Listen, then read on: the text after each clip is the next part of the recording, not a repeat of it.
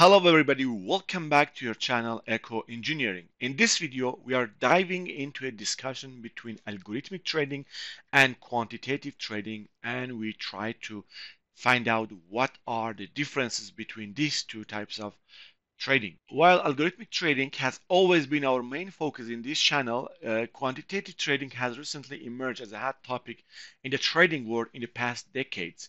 However, I've noticed that many new traders find this concept somewhat ambiguous and struggle to differentiate between them. That's why I've decided to discuss briefly on this topic in this video. Let's start with the first difference between algorithmic trading and quantitative trading.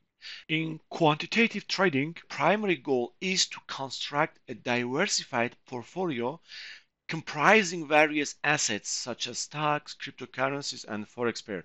On the other hand, algorithmic trading tends to focus more on individual assets, although there are always some exceptions where multiple assets may be traded simultaneously with algorithmic trading.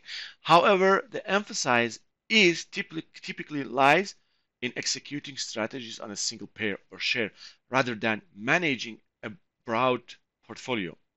Moving on the second difference, algorithmic trading relies heavily on predefined algorithm and logic to execute trades based on indicators like RSI or moving averages.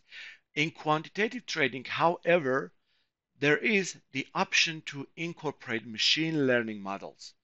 These models analyze various labels alongside market data to make trading decisions and manage portfolio dynamically.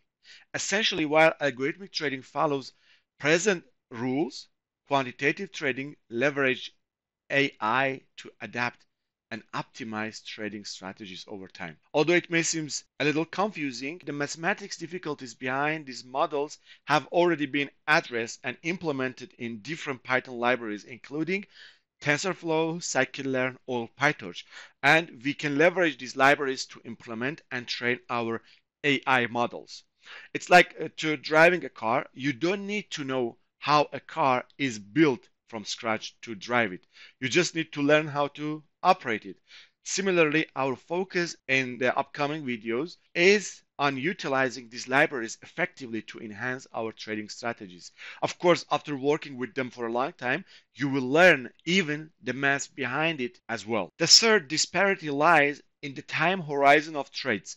While both quantitative and algorithmic trading can accommodate high-frequency trading, quantitative trading generally involves less frequent trades compared to algorithmic trading. Quantitative trading strategies are often geared toward intraday or swing trading as well as long-term investing, resulting in fewer trades executed over time. In contrast, algorithmic trading tends to involve more frequent trades, sometimes on even daily basis. And last but not least, the fourth difference, I believe, lies in the objectives of profitability. In algorithmic trading, the primary aim is to generate profit while minimizing losses. We just want to be profitable. In contrast, in quantitative trading, aim to outperform a benchmark, such as, for example, S&P 500 or Nasdaq.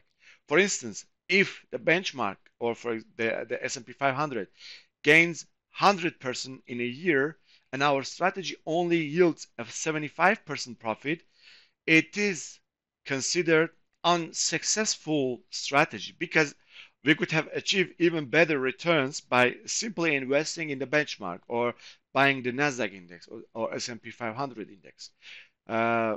We assess this performance comparison using various metrics, including alpha unit derived from linear regression analysis. This is a probability or an mathematics concept, the linear regression, and we will explain it completely in upcoming videos when we want to have a clean comparison between the strategy and the benchmark and how we can outperform the benchmark.